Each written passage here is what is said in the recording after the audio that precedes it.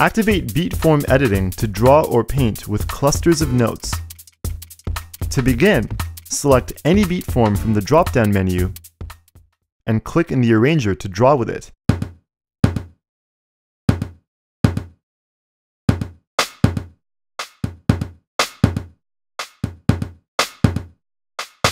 Click and drag on a BeatForm to move it around.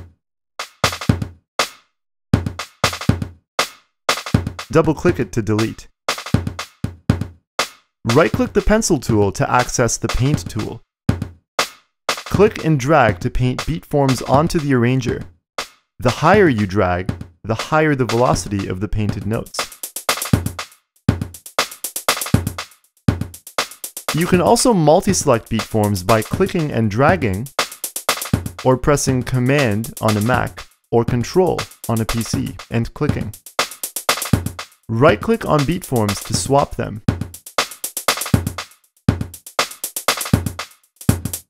To adjust the dynamics of your beat, click and drag the velocity bars above the BeatForms.